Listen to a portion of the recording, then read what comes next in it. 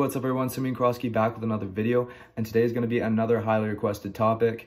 This is something that also I was very interested in, and I wanted to know more information about before I went to boot camp, and that is how hard or how difficult and what does swim qualification consist of in Marine Corps boot camp. So that's going to be the main topic I go over today, and I'm going to share my personal experience of how I reacted to swim qualification and how I performed, and all the information you need in order to be successful. So let's go ahead and dive right into it. So I'm going to be sharing my personal experience and also explaining the swim qualifications for Marine Corps boot camp and exactly what you should expect and exactly what I went through. So first of all, swim qualification is pretty early on in Marine Corps boot camp. It's at the very beginning stages of, I believe, the second phase or the end of first phase. So this part is going to be when you're really stressed and you're just now adapting to boot camp and the entire environment of getting screamed at constantly. So this is going to be, you're going to be nervous. You might overreact about swim qualification even if you're a good swimmer. So this is kind of a hectic part of boot camp. I'm not really that great of a swimmer, to be honest, and but the main part for me that really was terrible is I have terrible vision, and obviously I couldn't wear my glasses. I can't wear contacts, what I have now, during swim qual. So not being able to see anything was really the most difficult part for me.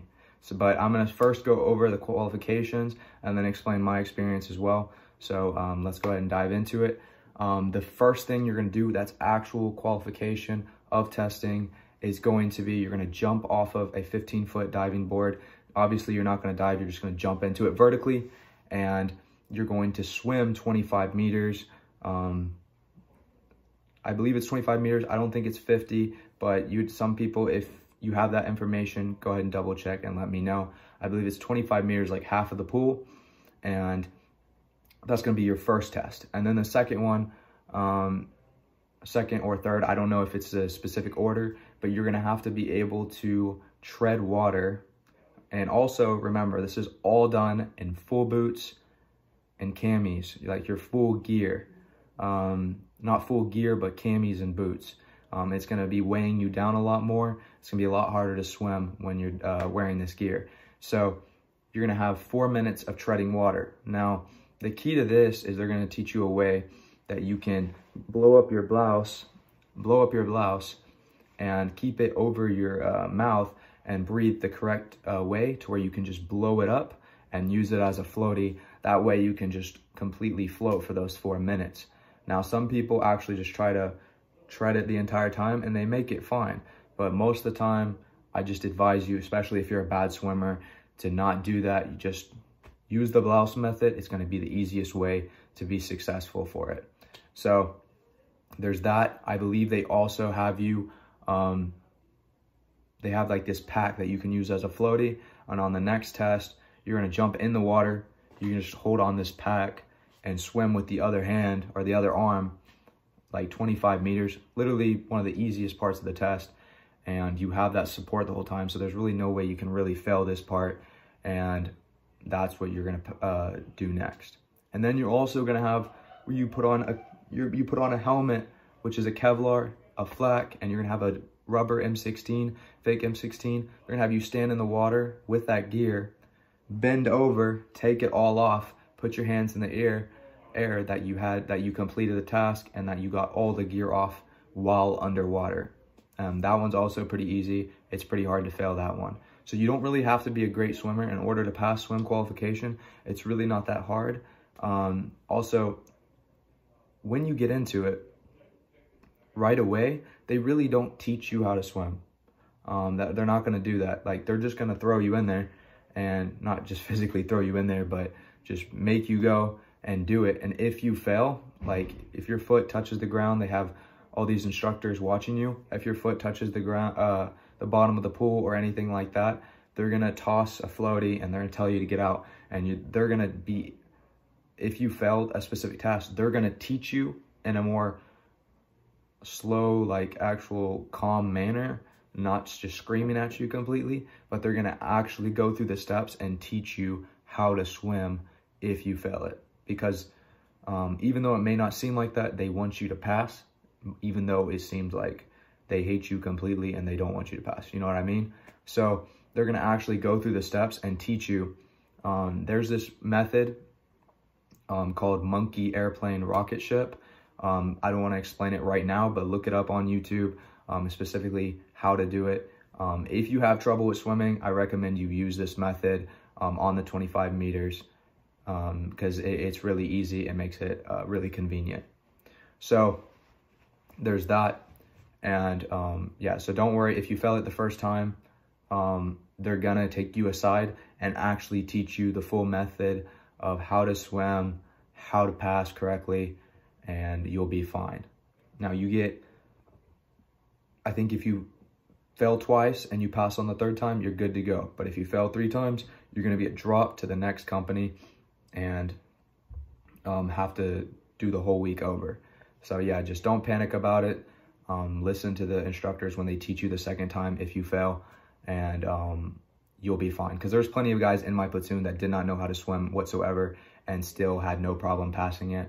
So just don't worry about it and be fine. So with my story, personally, how it went for me is I went, obviously, they're screaming at you. It gets kind of intense. You're stressed out because you're just adapting to the environment. And when I got in, they're like, take your glasses off. You can't wear them in the pool, obviously. And my vision is terrible. And if you don't believe me, go back to my other video where I talk about I got disqualified from MEPS and the military in general and had to get a waiver for 3 months just to get in the Marine Corps because my vision was that bad.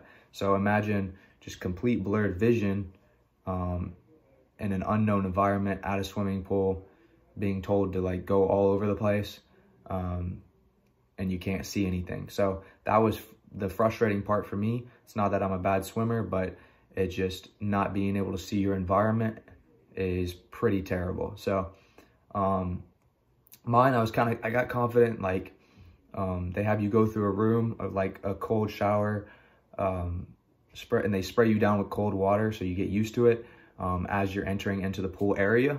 And then you just grab randomly boots and camis, full camis, put them on quick, and then they're gonna start you in the process of doing swim qualification. And obviously, again, I can't see anything.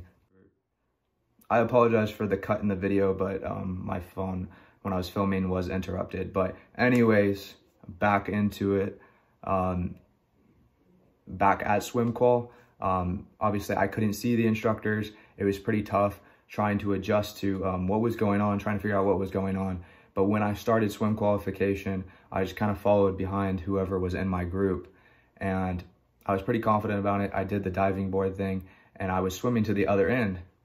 And I almost got to the end, didn't touch anything, was doing pretty fine freestyle, just doing freestyle swimming.